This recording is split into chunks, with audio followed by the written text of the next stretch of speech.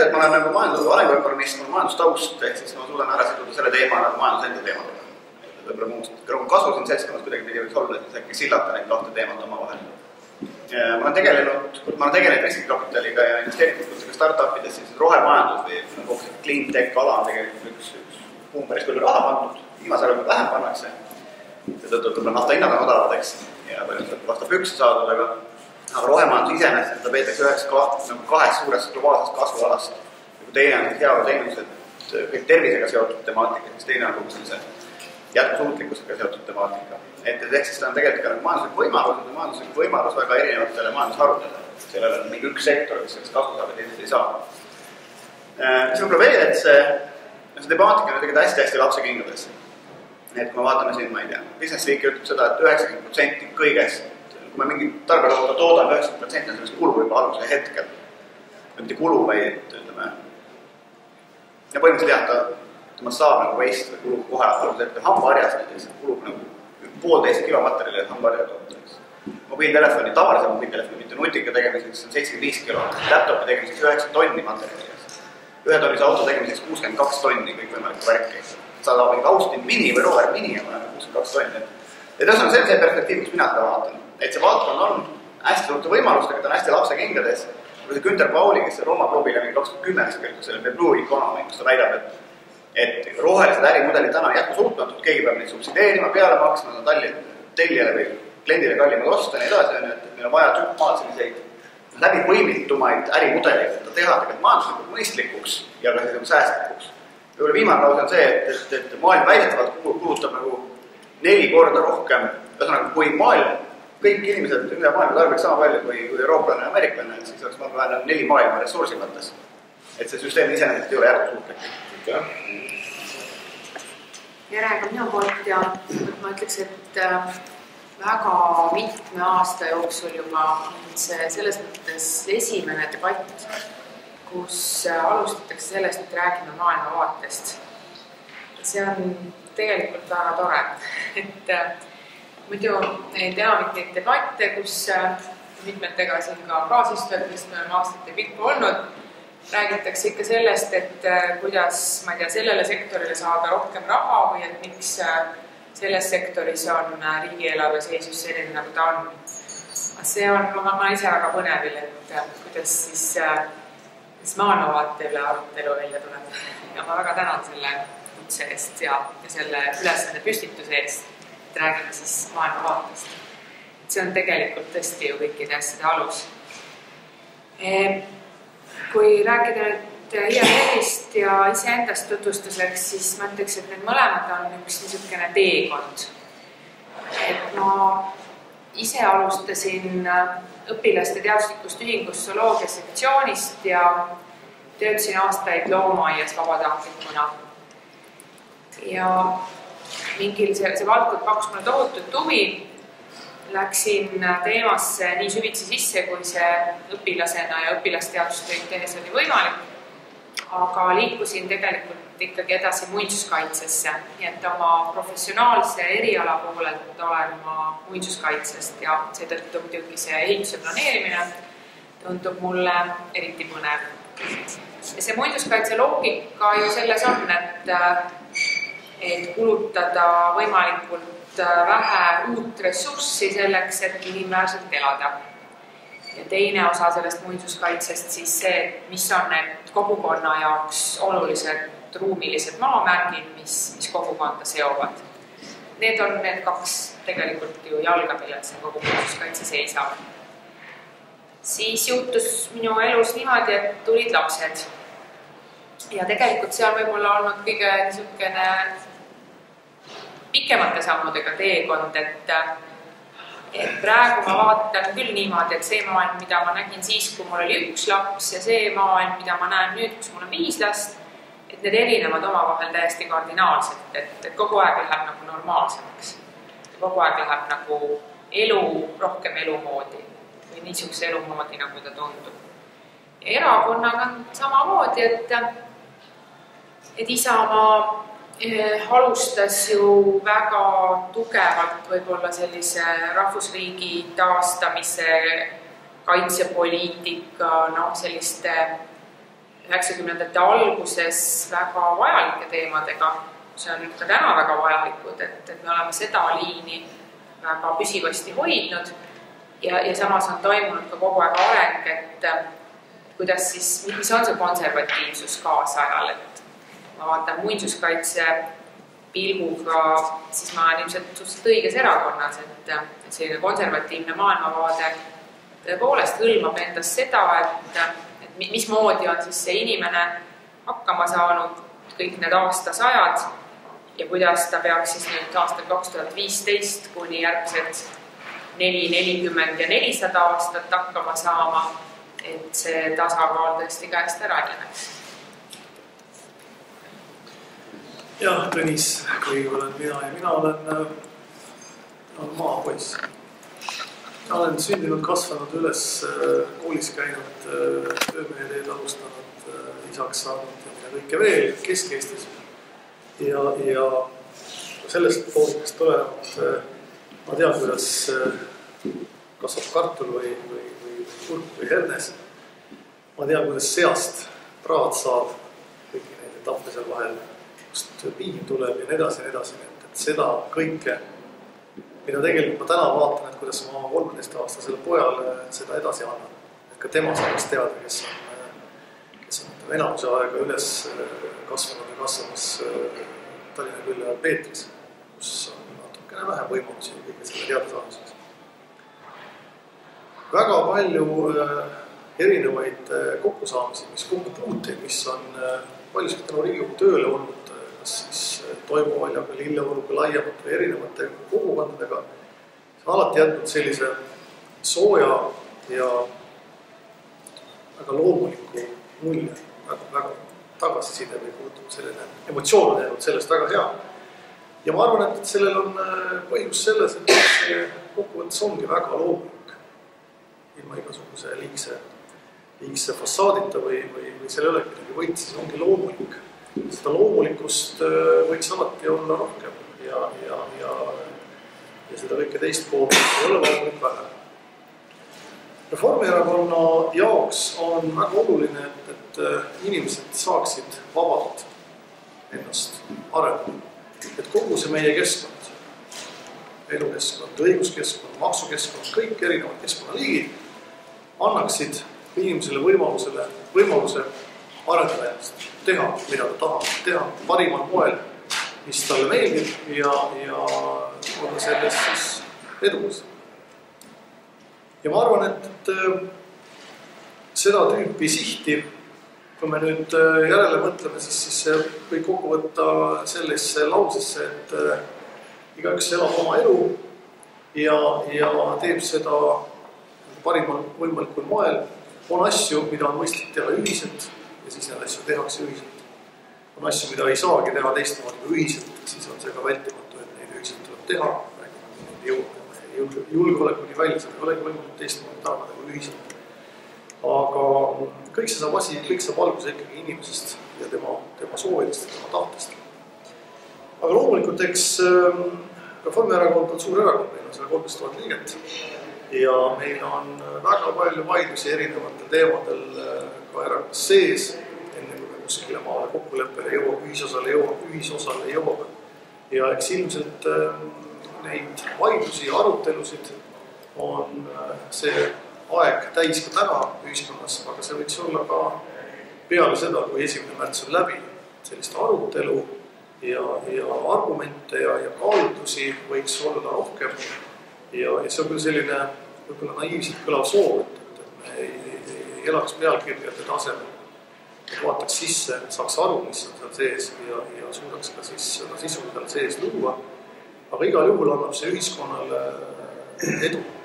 Ja toon ühe näite siia veel lõpu, et ma olen väga mitmete müüjate käest küsinud, eriti supermarketites, kaubanduskeskustes, et kaua te siin töötate, selles kellel.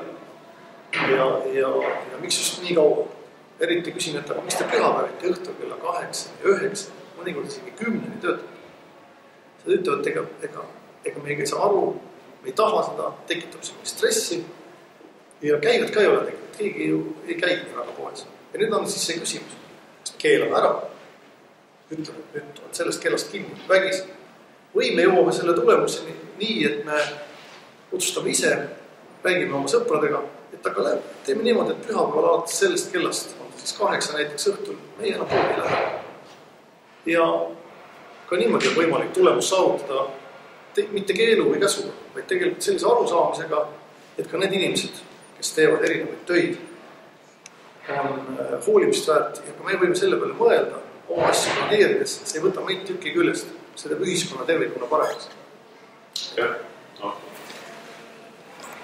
Tere, mina olen Artur Talvik, professioonilt filmiprodutsent, aga mida aeg edasi seda prožektor minu pealt et mida aeg edasi, seda rohkem oleme pühendunud kogukonna elule või ma kannangi teist tiitlit, kas siis kogukonna aktivist või kodaniku aktivist. Ja see kogukond, kus ma müttan, on Jumilde Poolsaare kogukond, millest ma olen käinud ka ökokogukondadele rääkimas ja ka rääkimas laiemalt oma mõtteid, et missugune võiks olla kogukondlik Eesti. Aga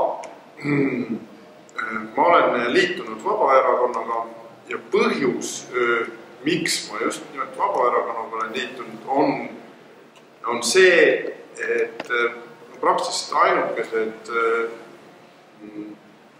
ainukesed nendest, kes tõenäoliselt võivad Riigikokku pääseda, kes kuulutavad sellist paradigma muutust ehk räägivadki sellest, et Eesti võiks olla kogukondlik Eesti ja otsustamise kett võiks alata mitte kuskilt üleval pilve pealt, vaid alata alt rohujuure tasandil ja otsustamise või ütleme siis poliitilise juhtimise tasandina tuua täiesti uus tasand juurde, ehk siis selline kogukondlik tasand, mida täna tegelikult ei ole, või ütleme, kui keegi hakkab väitma, et on, siis mina ütlen, et see on see tasand, kus kogukond saab otsustada, ma ei tea, kindla mustri üle, aga mitte sisuliste asjade üle.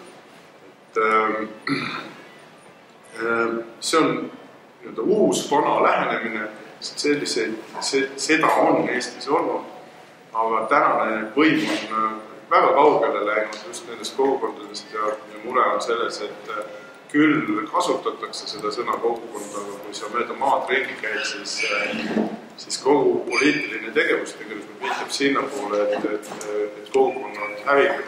Ka kui me räägime haldusreformist, siis ka haldusreformis räägitakse mingitest tõmbekeskustest või on kõige levinum jutt tõmbekeskustest, aga tõmbekeskus tähendab kogukonna hävitamist ja meie räägime kogukonnakesksest mõtlemisest nagu üleüldse Eestis ja ma isiklikult arvan, et ühtes puhamise aspekti sa Eestis võtad, kas see on siis majandus või on see julgeolek, igal juhul kogukondlik Eesti on see, mis on igal juhul palju tugevam kui muud poliitilised lähenemised asjade ehk tugevatest kogukondadest koosnev riik on ka julgeoleku mõttes väga tugev riik. Tugevatest kogukondadest koosnev riik on majanduse mõttes tugev, ta loob baasi väikeettevõtlusele, mis on majanduse väga oluline osa ja nii edasi ja nii edasi, et seda kui see paradigma muutus toimub, siis sealt on kerge arendada mõttekäike igas suunas. Ja me väga seisan selle eest ja mitte ainult sõnades, vaid tegudes ja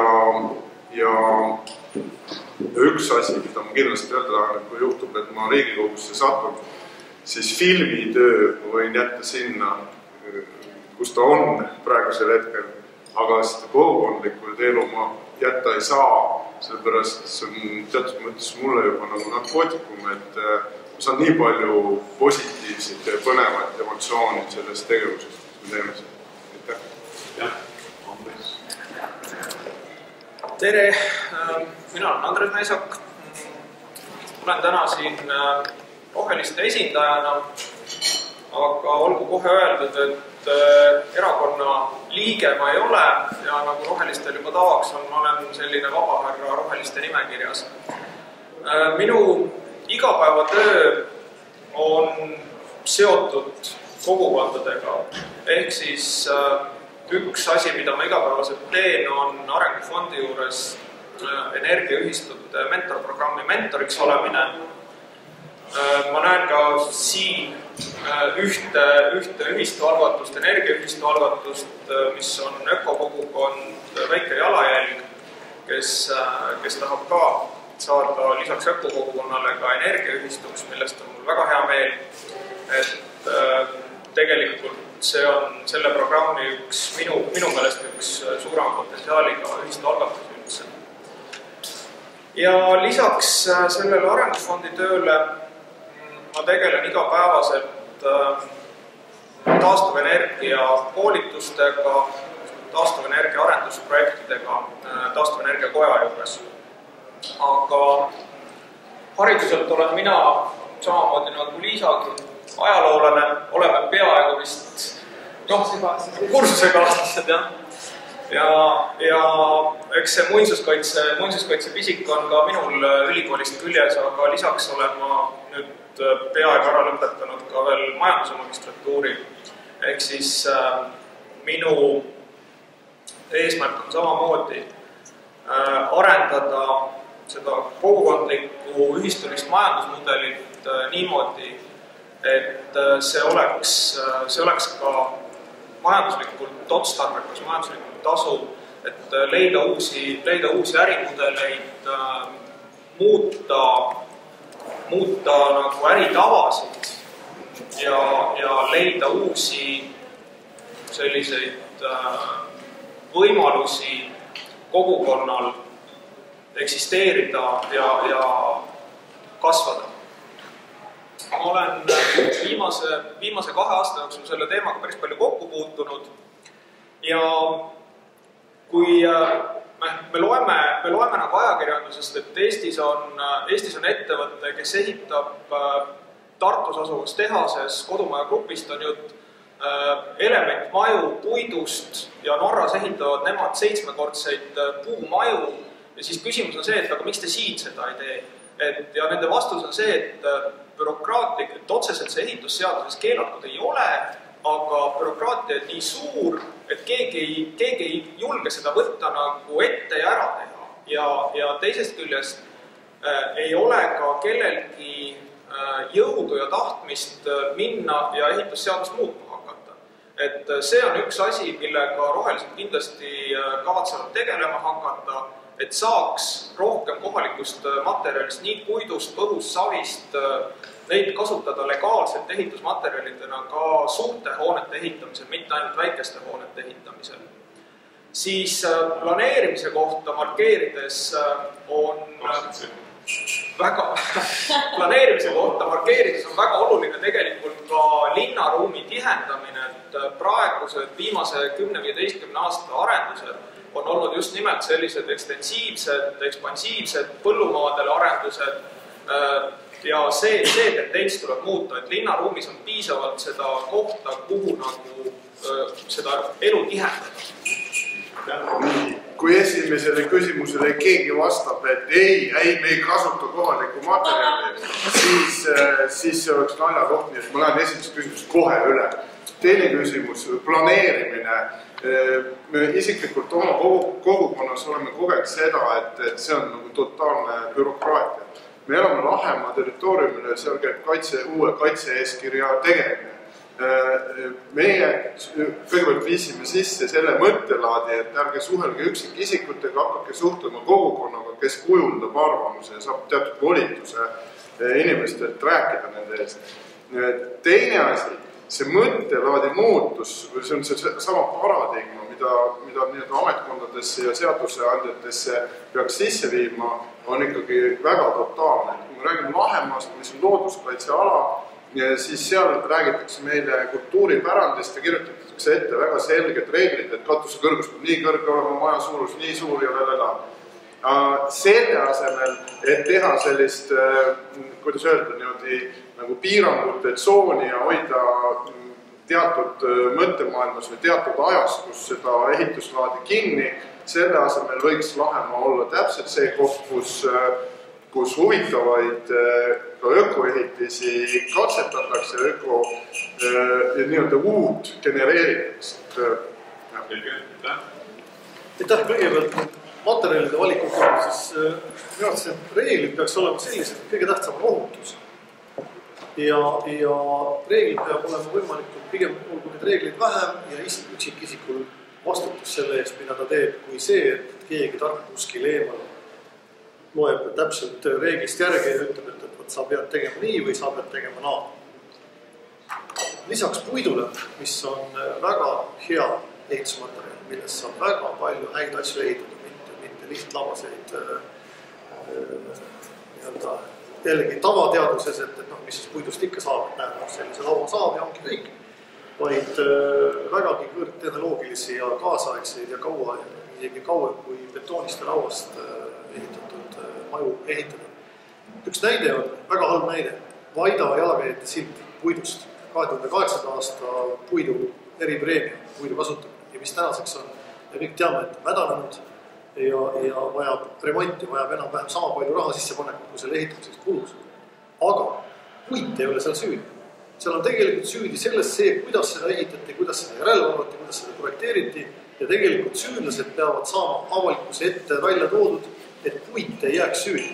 Puit on õige ja hea ehitusmaterjal ja selles võtsin selle programmi kaasa, mitte midagi väga vaadata oleks vaja, tean seda, olen seda tegemise osalenud, aga siin on meil konkreetne punkt kirjas, et riigi keskkonnaasutused alates ministeeriumist saavad ümberkolitud järgmise 4 aasta jooksul mitmekordsesse puitarhitektuuri see töövrisse, ma loodan, mis on siis eesnäitajaks või eeskäijaks.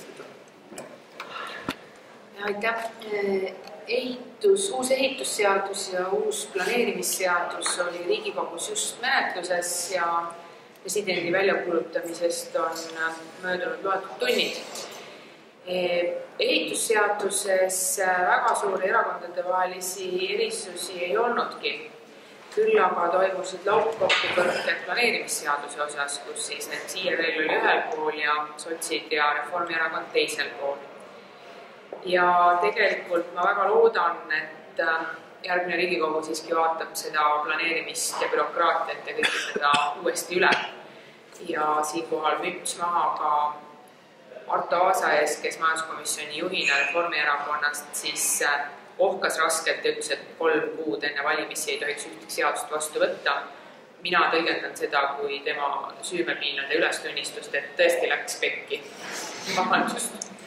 Et see kuhu suunas peaks liikuma, et kui Artur kurtis siin, et meil Harjumaal on nii tohutu palju bürokraatiat, siis lihtsalt selle planeerimisseaduse menetluse käigus tõid planeerijad välja, et kui võrrelda Tallinna linna ja Harjumaad, siis Harjumaal on täpselt 10 korda vähem bürokraatiat kui Tallinna linnas.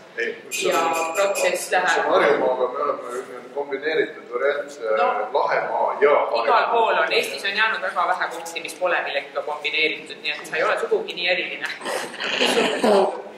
Et see tuleb uuesti üle vaadata ja minna. Ma loodan, et seda tehakse. Aitäh! Temast võib päris mitut pidi rääkida, aga mis puudutab seda sotsiaaldemokraatide programmi Inimeste Eesti, et see on minu üks inimkesksemaid vaateid, mis viimasel ajal on dokustaati pandud, et see täis inimest, kui nii öelda, lisaks sellele turule, et ma ise olen ka tegelikult liberaaliks, võib-olla sotsiaalliberaal, terve hulk sotsiaalseid probleeme, mis tahab lahendamist. Mis puudutab seda ehitustemaatikat, siis siin on kõik viisakad laused sees, mis peavad olema. Ma võin teile terve selle teksti saata, kui on soovi, et ma spetsiaalselt ei saatnud seda ette, et räägime siin mõned asjad lahti. Üks asi, kellele ma tahaks keskenduda, on see, et kui seda äsja lõpetasin Kultuuriministeeriumi ja arhitektuurimuuseumiga ühe töö, et kuidas siis disain ja arhitektuur võiks Eestis arengut eest vedada, selle asemel järgi loksuda. Et täna ikkagi see suuresti olnud selliselt, et popp on näinud ees ja arhitektid järgi või on siis tööstur on kooli läbi käinud ilma, et ühtegi disaini tegelikult tunneks. Aalto ülikool, kes on 2 teemast omavahel kokku pannud. Pikalt ei ole rääkidega, me jõudsime selle lahendusega, et Eestis tasuks kokku panna arhitektuuri- ja disainikeskused ja arhitektuurimuuseum, disaini ja tarbekunsti muuseum, et tekiks vähe sellisel tugevam löögirusikas, kes tegelikult peaks nende mõlemate teemade arengu ette rakendamist. Me teame, et maailmas vanasti läksid inimesed sinna, kus olid töökohad, siis täna nad lähevad sinna, kus on lahe keskkond. Igas mõttes, kui me maale minna, me lahede keskkonna või võimaluste järgi. Linnas on see sama lugu. Et sellest me seisame, et see temaatika tegelikult nagu pöördub, sest et omakorda pakub lahendusega sinna, et kui meil ühes otsas ehitajad, teises otsas muinsuskaitse, tegelikult nagu kesktee on pika perspektiiviga. Kui me räägime linnahalli ümbruse väljaehitamisest või ka minu pärast Ülemiste järvega, tara maha võtmisest, et mere ja järve vaheline linn, kus ühel pool on tara, teisel pool on pommiauk, mis tuleks ära lahendada.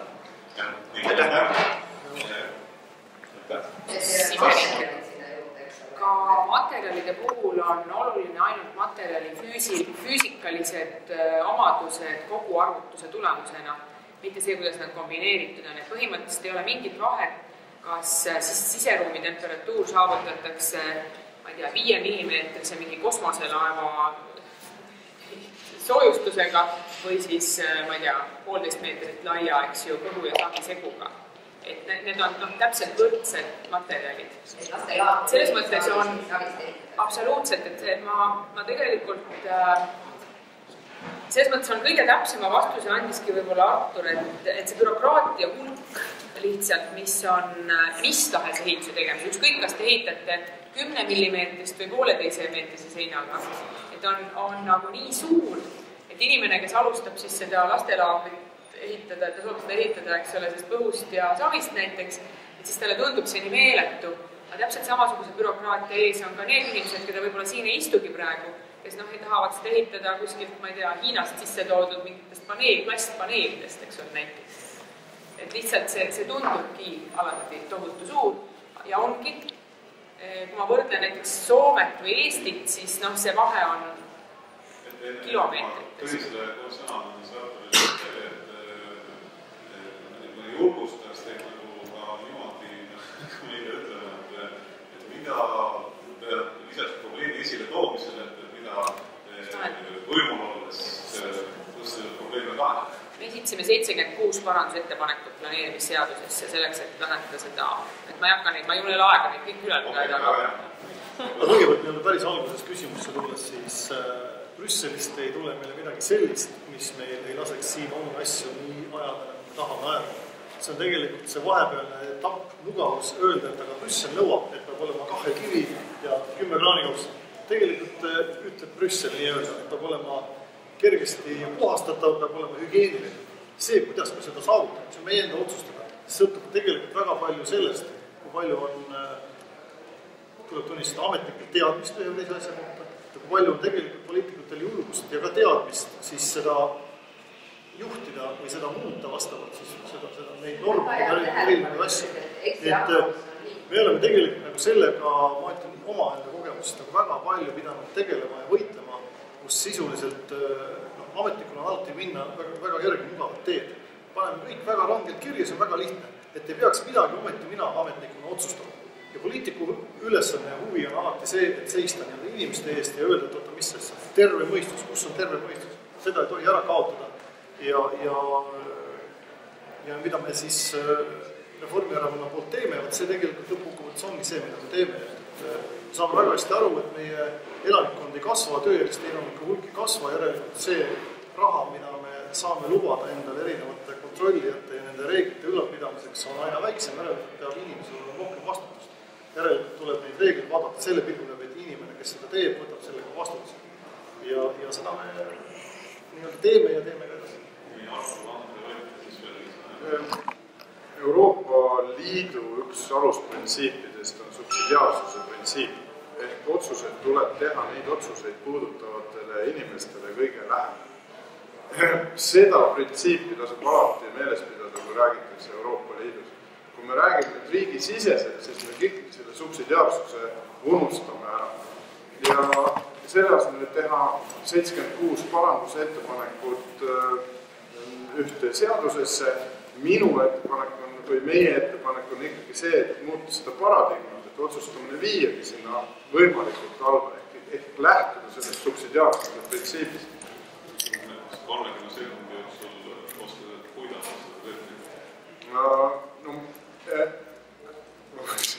pikalt rääkida, aga me alustame juba valimisseaduse muutmisest, mis annab suurema otsustuse ja võimu kogukondadele.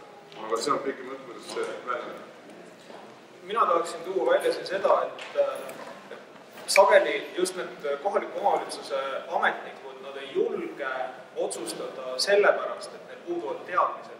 Et oma taastuvenergia koolitustes ma olen väga sageli näinud seda, et lähtutakse mingitest täiesti valedest eeldustest ja kõige lihtsam näide mul endal siis, kui ma oma päikeseelektrijaama rajasin, siis valla ehitusinspektor, ta ei saanud lõpuni aru, mida ma teha tahan ja ainuke asi, mida ta siis allkirja andmiseks nõudis, taipas nõuda on, et laske korsten ära pühkida ja kutsuge nagu päästeamet kohale, siis ma annan allkirja. Lihtsalt see ametnike koolitus, eriti just see madalama taseme ametnike koolitus kohalikus omavalitsuses on väga oluline. Koolitame seda, mida ma täna teen. Minul on kaks mõtet, et esimene on see, et ma olen aru, et siin räägiti šamaanidest ja lugudest ja asjadest, et võib oma natuke tsiteerida sõnapruugiseks, et ühelt poolt on meil riigihankete seadus, mis võimaldab riigil tellida väga nutikaid ja lahedaid asju, head disaini ja nii edasi. Selleks, et ametnikud julgeksid alles sooritusi teha, eeldab see nende ülemuselt, ehk siis poliitikud, kas siis kui ta on mees, peaks olema munadega, kui ta on naine, siis selgrooga, eks. Et kes tegelikult kaitseks neid ametnikke, kuna ta on juhtunud ostma 5% kallima, aga parema disainiga asja. Et see on selles mõttes selline ahel, et ülevalt poolt ei toetata riskide maandamiseks, et halbased otsust ei julgeta teha ja ongi see, et me pigem keerame vindi täitsa üle. Et see on üks pool ja teine asi, mis ma isiklikult luban teha on, ja ma arvan, et see on Eestile üsna nagu kasulik, et kui õnnestuks nagu natuke lollusi vältida, oleks kõigepealt päris hea, eks. Just ehituslikus mõttes, et Tartu linn on ju, et me oleme nüüd ülikolla näinud nagu Maarjamõisale välja kesklinnast on ju nüüd Raadile läheb see muuseum, eks ole, meil on selline 90 000 linn, eks. Selleks, et tegelikult kesklinna ja Maarjamaa vahel tekiks elukas, meil on 2 miljonit linna. Et me oleme selle vahel Tartu linna veidi laialt, tegelikult osa läks Ülenurme poole, osa läks Lõunakeskuse poole, et see kesklinn on õnnetu ja tühi ja see on jube ebaefektiivne, jube kulukas ja ma ei tea tegelikult, kes sinna Raadile lõpuks muuseumist paar bussitäit päevas läheb. Luba sellist asju vältida. Ja teine teema on hariduses sama lugu, et me näeme, et Aalto ülikoolist pannakse disain, ärikool ja tehnoloogia ülikool Helsingis kokku, siis me 4 ehitame oma butiik kunstiakadeemia ja Balti jaama taha, siis panna ta siis kas Tehnikaülikooli kämpusse või Tallinna ülikooli kämpusse ja me loome orgaanilised eeldused inimeste koostööks. Et disainer näeb töösturit või arhitekt ehitajat, eks ennem seda, kui nad kuskil ehitusplatsil kokku saavad. Et ütleme, need on tegelikult arengu eeldused. Kui me need õigesti paika paneme, siis paljud teised asjad loksuvad iseenesest paika. Kui me veame nad eraldi, siis on nii, et me jäämegi iga asja grantidega disaini teadlikkust tõstma töösturite seas. Aitäh! Ma ütlen repliigi Talvikule, et see nüüd päris nii ei ole, et üldse seadusi vaja pole, et ehitus- ja planeerimisseadused on esimestest kirjalikest allikatest, mis inimkonnal on, hakkab see pihta, eks ole, ehitus-planeerimisseaduse, perekonnaõiguse ja karistusõigusega, et need 3 asja on igas seadusanduses inimkonna algusest peale olemas. Lihtsalt näide sellest, et tõesti, kus need mõtted siis tulevad või miks siis head kolleegid mu kahel käel sellist asja viimase hetkeni edendas, et meie 76 muudatusettepanekust 4 tükki läks läbi ja üks nendest ettepanekutest, mis läbi läks, oli see tegelikult, mille kohta te küsisite, et oli siis seaduse tekstis kuni viimase hetkeni oli see, et detailplaneeringus kirjeldatakse ära hoone arhitektuursed nõuded ja materjali kasutus. Et mis mõttes?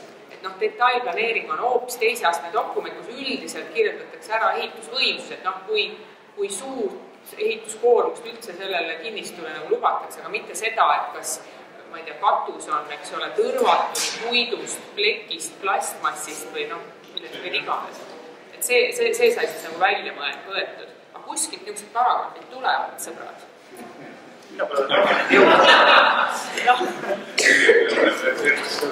Kas on hanke ettevalmistusel piisavalt hästi kõik läbi mõeldud, kas küsitakse seda, mida tegelikult tahetakse või arvatakse, et pakuvad ära, eks me siis vaatame. Kui pakuvad ära, eks me siis vaatame, siis midagi head ei tule. Siis tuleb võtta nii-öelda kõige odavam ja see pruugi alati olla parim. Sellest ei olegi parim. Aga riigihankete seaduse puhul maksimaalselt tuleb teha enne hankimist. See on üks pool. Ja teine pool on selles, et mis on üldse nagu riigihanke või kogu sellise avaliku hanke mõte. see ju tegelikult ongi, et raha andja, kelle raha kasutatakse, oleks kindel, et tema raha eest tehakse tõesti parim. Ja läbi avaliku hanke on selle kindluse saamine ju kõige selgem, kõige avalikum, kõige arusaadav. Nii et avaliku raha teistmoodi ei saa kasutada. Mul oli väikse repliigi ütleks selle kohta, et ma olen parlamendis juures, ma ei ole seadust toimetanud selle või tegemisel nagu kohal kaasas olnud, aga üldiselt on see, et me kipume vahel ära unustama selle üksikisiku enda vastutuse asja eest. Juhi vastutus sellest, mis tema organisatsioonis tehakse, mida ostetakse, kust ostetakse, kui adekvaatne see tegevus on. Kui me taandame ära, et regulatsioon kuidagi mõtleb või töötab inimese eest, tegelikult see nii ei ole. Selles mõttes ma julgustan erinevate organisatsioonide juhte ikkagi. Sellega me suurendame nende moraalse vastutuse osakaalu. Kui neil on mingi vastutus, mitte siis kuidagi regulatsioon ei toimeta, siis oma hanget ei vii läbi ennast. Selles, et kõige odavam ei pea tingimata võitma, sellepärast, et lisakriteeriumiteks on näiteks kogemus, kasutatavad näiteks materjalid või mingisugused omadused, näiteks mahepõis. Ja ütleme, et vähemalt näiteks 20% kallim võib ka riigihanke võitlemise muud kriteeriumid on temal paremad võrreldes odavamaga. Nii alustab siit poolt teatud riigis.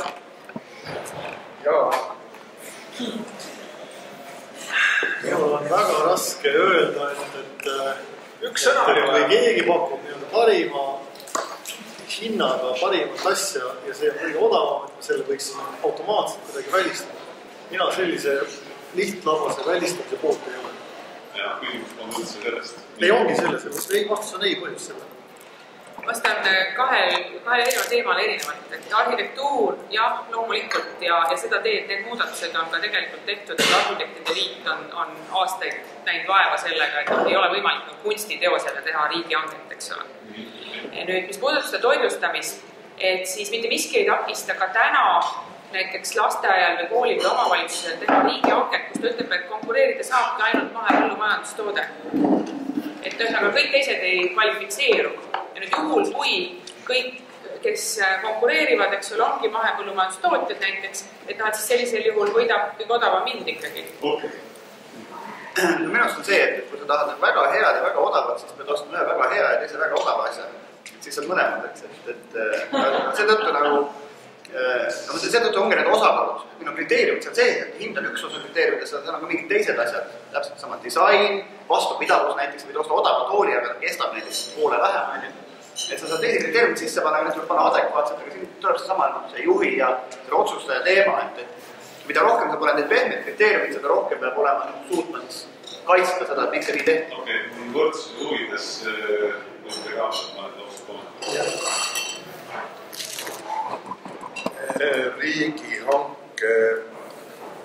Läbi riigihanke saab ka väga hästi teostada regionaalpoliitikat ja kohaliku materjali tarbimist.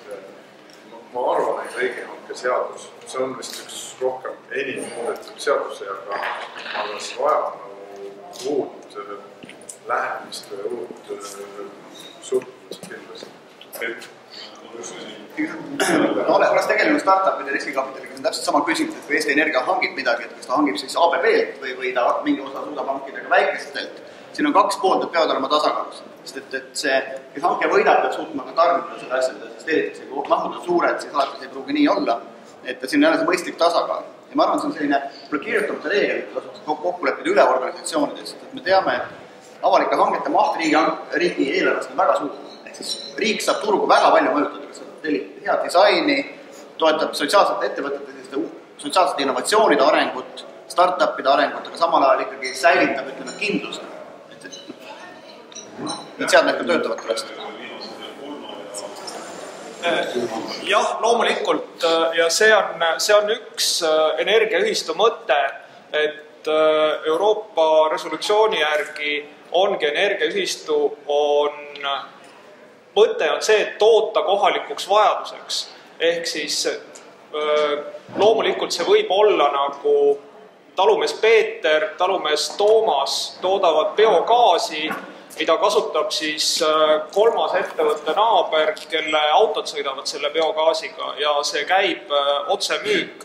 elektrienergiaga samamoodi, see ongi energiaühistu mõte. Loomulikult, kui ülekandeks kasutatakse avalikku võrku, siis tuleb selle eest maksta. Rohkem ma ei puutu selle teemal, muidu ma räägin tund aega.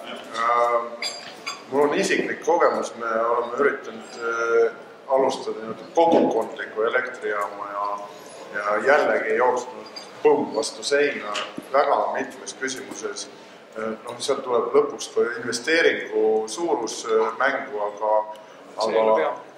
see ei ole peamine. Need populatsioonid, mis täna segavad sedalaadi mõtlemist, on jällegi nõuavad põhimõttelist muutust. Ja ütleme siin jällegi need regulatsioonid, kui vaatad, siis tegelikult väga suur tähtsus ei ole.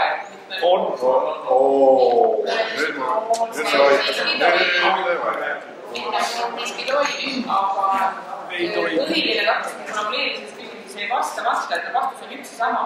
Avaliku sektori roll on juba nii suur. Nii hangetes, kellelt ta ostab ja kui ka selle energiatootmise osaski, et kui avalik sektor ise suudaks näiteks neid uksi avada ja ise olla eeskujuks. Miks mitte mõnes väikses maaomavalitsuses näiteks ise olla see algataja ja need seinad nagu läbi ronkida. Ma üldiselt on see, et turg on seda efektiivsem, mida rohkem kõik võimalikke tehinguid see võiks teha. Majandus arendab. Ma olen nõus, et Inglismaal on lahendus olemas selleks, kuidas see keskne vorm leida. Siis kõik ühtemoodi aru saavad. Et põhimõtteliselt siis nagu ühelt poolt MTÜ, aga mis kasutab siis turupõhiseid meetodeid tegelikult oma rahavoo tekitamiseks, et siis oma põhitegevust finantseerida. Ja ma ütleks, et see on hädavajalik, kui me arvestame, et avalikud eelarved tõmbuvad kokku, majandused Euroopas ei kasva. Ehk siis igasugused sellised toetused MTÜ-dele pigem vähenevad, siis et MTÜ-de vajadus tegelikult leida rahavoo variante on paratamatu.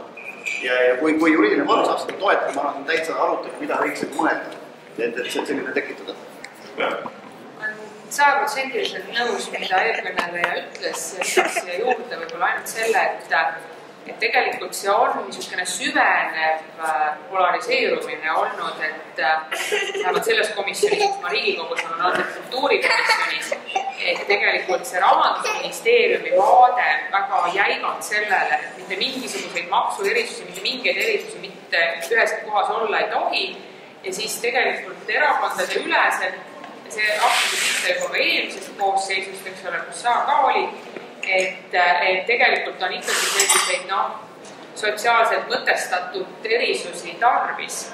Et siin on pigem see, ma ei näe isegi eriarvamusi mitte poliitikute vahel, vaid ma näen tugevaid eriarvamusi, ütleme, ametkonna ja poliitikute vahel, et poliitikud on nagu just ühes paadis ja ametkond siis nagu teises paadis, et see tõesti niimoodi on praegu kujunenud. Kuidas sellest üle saada, on ainuke võimalus ikkagi tõesti, et parlament siis rahvaesindajana kehtestab ennast senisest rohkem.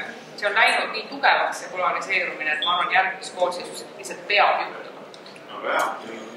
Jaa, ütleme, et see väga raske on juba kahe eelmine mitte nõustada, sest mina olen sotsiaalse ettevõtlusega sellega, mis asi see on.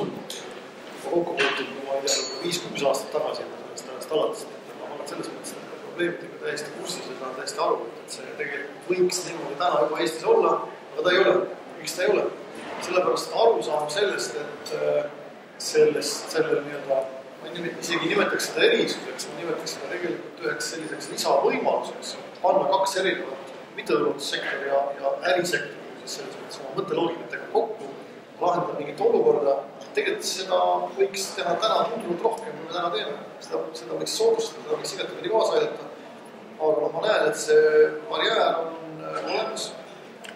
Ja seda mina ei julge väita, et kõik poliitik on ühel pool barjääri, ma väidan, et poliitik ka jagub ühel teisel pool barjääri.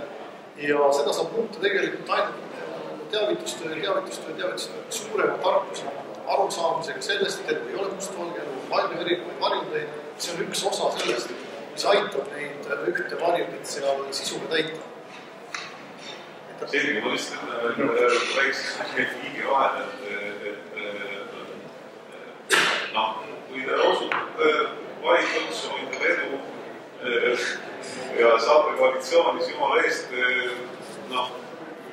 Tehniliselt ikkagi jah, et sooviks ikkagi kuulda rohkem sellest ette, et sellised barjäärid on ennast ise näinud ja nii, aga olge positiivselt ja ära. No, meie programmiline lähenemine on juba väikeettevõtluse, elulaadi ettevõtluse toetamine. Tänases Eestis maapiirkonnas tehtav elulaadi ettevõtlus on teatud mõttes juba sotsiaalprogramm, nii võib öelda.